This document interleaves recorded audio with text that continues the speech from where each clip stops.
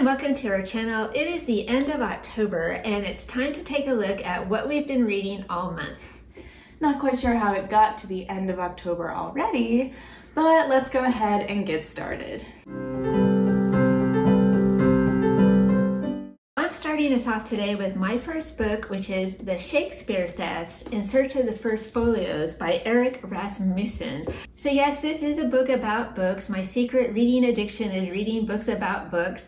And this one was so much fun. So as you may or may not know, in 1623, the very first collection of William Shakespeare's works was printed in a volume called The First Folio. So it was very popular at the time, and it is still very popular today. And as you can imagine, if you owned a First Folio, it would be worth a lot of money.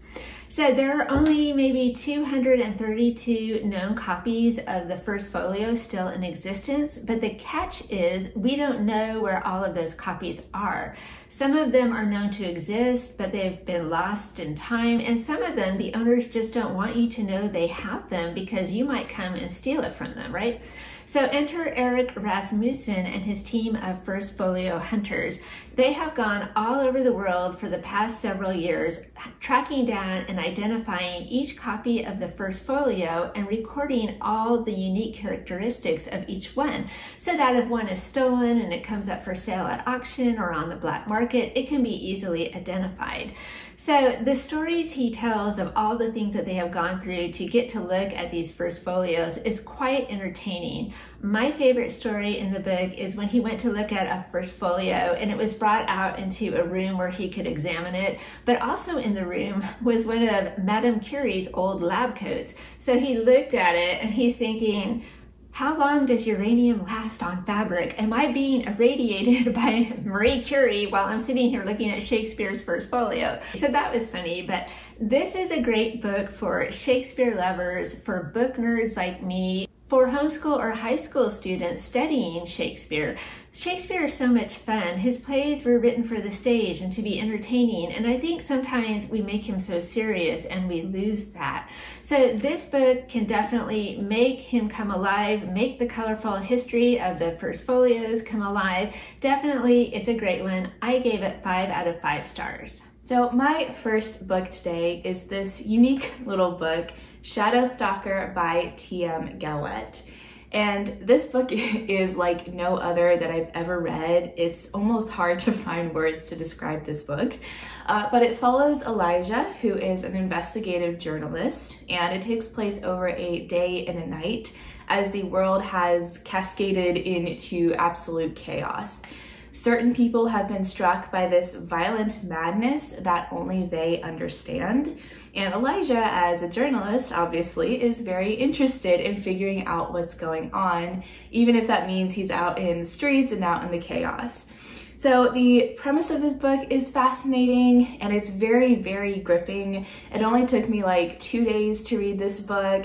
And it's also very insightful, very profound. The author has a lot of deep words on the concepts of sin and the power of forgiveness, so it will definitely leave you with a lot of food for thought. The book is violent, a little graphic in some places, not overly so, but just be aware of that. It would be best for older teens and adults. But if you want a crazy thriller read like no other, then definitely check this book out. It does not disappoint. This month I read 2 different books about Pope John XXIII, and the first one was this one, The Humor and Warmth of Pope John XXIII, His Anecdotes and Legends. So some of you might recognize this one. It came from one of our giant bins of donated Catholic books, and it's pretty much falling apart, but I read it anyway, and I'm so glad I did because it was so good and I learned so much about him. About his love of people, and he was so intelligent. He spoke so many different languages, and he has such a sense of humor. For instance, once he was greeting visitors at the Vatican, and a Protestant minister marched up to him and said, well, you know, I'm a Baptist. And the Pope just looked at him and said, well, I'm John. So I thought that was so funny. You know, John and the Baptist here together. The book also shows you his humanity. He was very lonely as the Pope. Evidently, it is a tradition for the Pope to eat alone, but that was too hard for John the 23rd. He loved people too much, so he broke with that tradition, and he frequently had people dine with him. So who should read this book? Well, anyone who wants to get to know Pope John the 23rd in a more fun and informal type of way. I feel like it would be especially good for homeschooling kids, because you could read a scholarly work about the life of John the 23rd, or you could read, just some little blurb in a book about saints and he's in there, but that won't make him come alive like this book does. I'm so glad I got to know him better.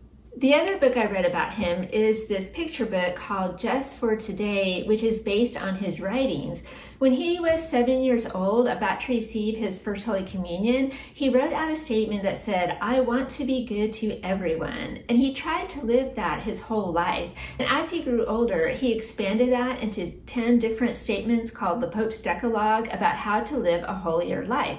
So for instance, in the book, you find beautiful statements like, "Just for today, I will do a good deed and not tell anyone about it." Oh, and this one is my favorite. "Just for today, I will not criticize anyone. I will not look to improve or discipline anyone besides myself." So I thought this was going to be a children's book, but I think really adults could also benefit from reading this book. I will say I'm not a super big fan of the illustrations, but the book is so good I am willing to overlook that. I really think this is a great book. My next book is the exact opposite of my last book, and that is How High Can a Kangaroo Hop by Jackie French. So we picked this one up as part of our study of the history of Australia, just for something fun, just for something different. And this book, as you can probably tell from the title, is all about kangaroos and wallabies, which are part of the same family. And it doesn't look very long, right? But it's like this exhaustive guide to both of these animals. There is so much information in here, all about the different species and where they live and what they eat, their lifestyle, their history. Everything you'd ever want to know is packed into this book, even maps in the back showing you where the different species live. The book is also a lot of fun though. The author shares a lot of fun stories from her experience living in Australia and living with the animals, which was definitely my favorite part. There's even illustrations in here, even jokes. It's definitely not some sort of dry textbook. So we both learned a lot from this book. We both really enjoyed it and would recommend it for middle school on up. So my next book is The 4 Seasons in Rome by Anthony Doerr. So get this, on the day that his wife Shauna gave birth to twin boys, Anthony Doerr went home, and in his mailbox he found a letter that said, "Congratulations, you have won a big literary prize, and the award is going to Rome and spending a year there writing and basically doing whatever you want, all expenses paid." So then what do? Newborn twins, a year in Rome, you pack up your newborn twins and you take them to Rome with your wife and live there for a whole year. So I enjoyed this story so much. You get to experience Rome and also parenthood for the first time through the eyes of the author. And while he was in Rome, he had time to work on his next book or short story, and he did do that, but he also spent a lot of time reading the works of famous people who had already been to Rome, like Pliny and Keats and Dante.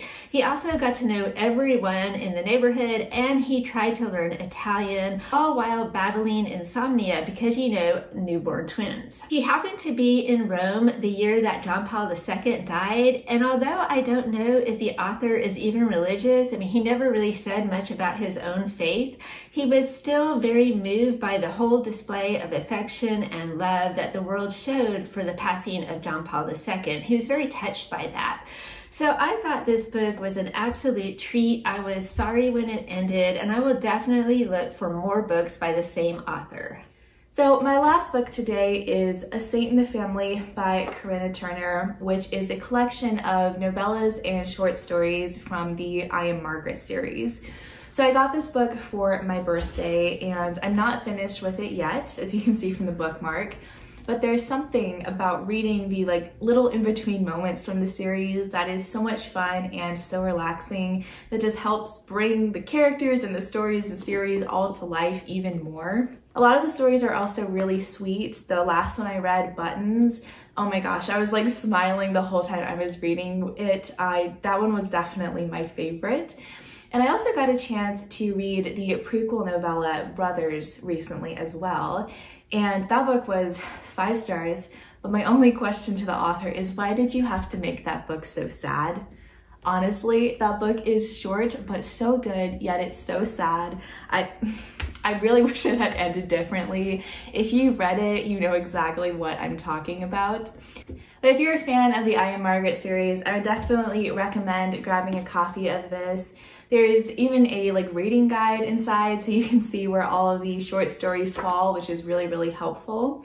So I can't recommend this series enough, and I can't wait to finish this collection and see what happens. So I'm going to wrap us up today with a very quick review of The House of 60 Fathers, which is the story of young Tian Pao, who lives in China during World War II, but he gets separated from his parents when the Chinese invade. So it's the story of all the adventures that he goes through trying to find his parents.